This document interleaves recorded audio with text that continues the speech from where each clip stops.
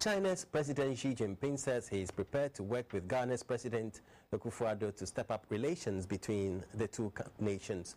According to President Xi, the deep historical relations between China and Ghana, nurtured by leaders such as Mao Zedong, Dr. Kwame Nkrumah, and others, have resulted in a 58-year-old tradition of friendship. During talks with President Akufo-Addo in the Chinese capital, Beijing, the Chinese leader promised to provide a grant of 200 million yuan, equivalent to $30 million, to assist economic policies here in Ghana. President Akufo-Addo's trip to China is of two purposes. First, to explore opportunities to deepen economic cooperation between Ghana and China, and secondly, to attend the Forum for Africa-China Cooperation, FOCAC 2018. To President Akufo-Addo, Ghana has a lot to learn from the Chinese to become an African lion. The Chinese were all prepared for President Akufo-Addo's visit. They gave a rendition of his favorite song, Oye, to welcome him.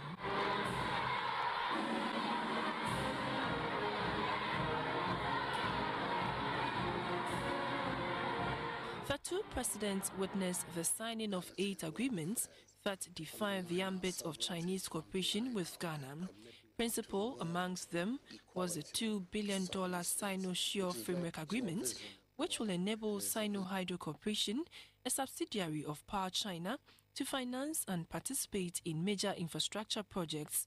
The Chinese government is to embark on the construction of 1,000 boreholes across parts of Ghana, which will help in ensuring access to potable water. The Chinese president also assured Ghana of China's commitment to financing the construction of the Jamestown Fishing Port Complex, the expansion of the Cape Coast Sports Stadium, the commencement of the Phase 2 expansion project of the University of Health and Allied Sciences in Ho, and the construction of a new cocoa processing facility, in line with President Akufo-Addo's vision of adding value to Ghana's raw materials. President Akufo-Addo also used the platform to ask the Chinese government to intensify its investments in Ghana while boosting their already cordial relations. Ghana has been, indeed, ever since the early days of diplomatic relations between us, a very, very firm friend of China.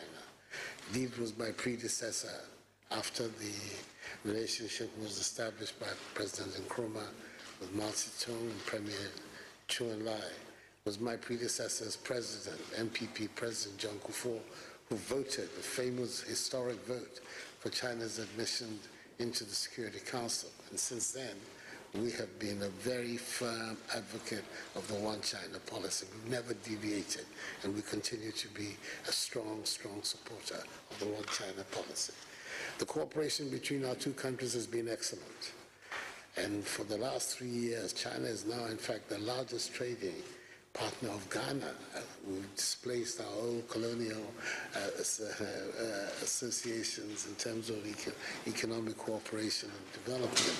And we're very grateful for this turn of events. In fact, we're looking to intensify and deepen that cooperation. The Chinese president endorsed President Akufo-Addo's vision of Ghana beyond aid, urging him to be resolute in realizing this vision not only for Ghana, but also for the entire African continent.